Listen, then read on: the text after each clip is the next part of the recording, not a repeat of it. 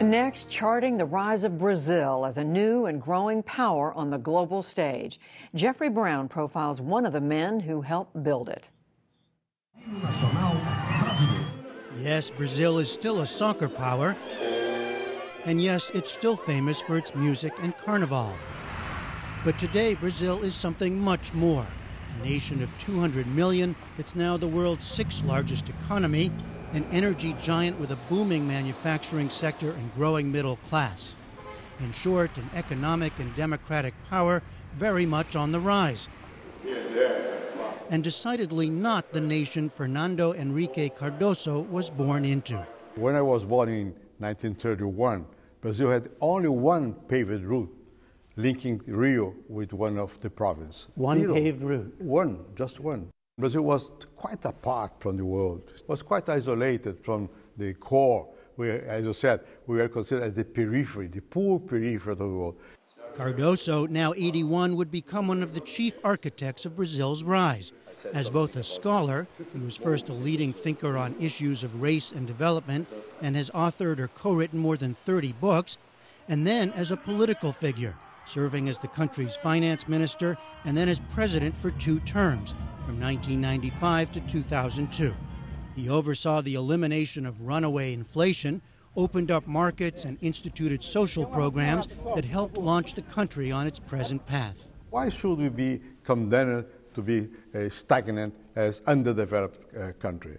I think this is not realistic. It will be possible to promote policies to implement a better economy and to move up the Brazilian economy and to become much more part of the global system. Fernando Henrique Cardoso. It was this rare combination, scholar and politician, that the U.S. Library of Congress cited recently in awarding Cardoso the prestigious Kluge Prize, which the library likens to a Nobel for the humanities and social sciences. And indeed, Cardoso says he started out as a young sociologist in the 1960s with ambitious goals.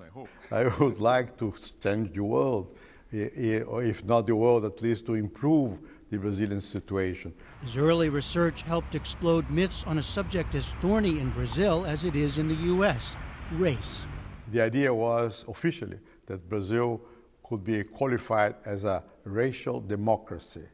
Well, it was a myth. We had racial, prejudice. We never had by law segregation. But Brazil imported 10 times more slaves than America. So we have an enormous population of black people. But the idea of democracy, racial democracy, was simultaneously a myth and an aspiration.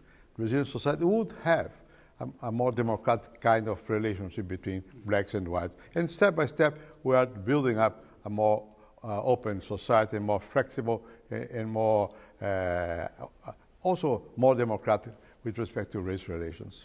The other part of your scholarship that gained you so much attention was challenging this idea that Brazil would always be a dependent nation. It would always be on the outside. What did you see that made you want to challenge that idea? To me, it was clear that there are enormous differences within the periphery. And countries like Brazil or Argentina or Mexico were already becoming industrialized. And they were establishing ties with the global scene, global markets. You see, I had no idea. This was in the 60s.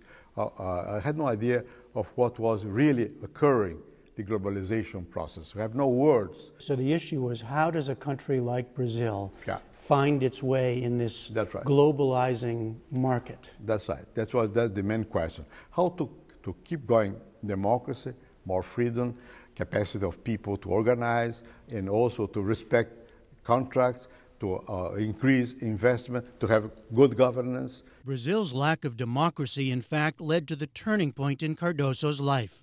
Military dictatorships forced him first into exile and then returning to Brazil to lose his academic position. By the 1970s, he'd grown more politically active, eventually becoming what he likes to term an accidental president. Cardoso left the presidency in 2002, prevented by law from seeking a third term. Victory by Luiz Inácio Lula da Silva marked an important moment for Brazilian democracy.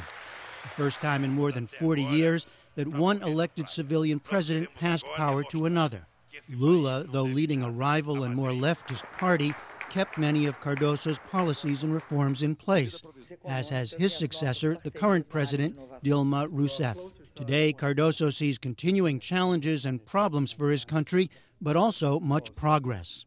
If I look back and I remember when I was a child in Rio, in Copacabana Beach, without shantytowns in the hills in Rio, but also a very backward country, and now I can see a much more dynamic society in Brazil. And now we have democracy, now we have people asking for more, now we have protests, now we have the free press, now we have universities, now we have contacts across the globe. My God, it was an enormous progress. Fernando Henrique Cardoso, thank you for talking to us. I have to thank you. And another symbol of Brazil's progress, it is scheduled to host the Soccer World Cup in 2014 and the Summer Olympics in 2016.